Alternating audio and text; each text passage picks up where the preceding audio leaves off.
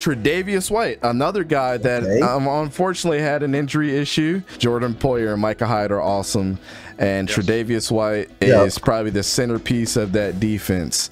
Now they bring in Von Miller, which is going to take a little pressure off of him, and probably what you might see this year is he probably might explode to that 1 or 2 spot, depending on how good that pass rush is going to be. And like I said, pass rush is a cornerback's best friend. I do like the Bills' defense, always have for quite some time. Once again, like you mentioned, he was out last year, part of the year, 11 games, had an ACL tear.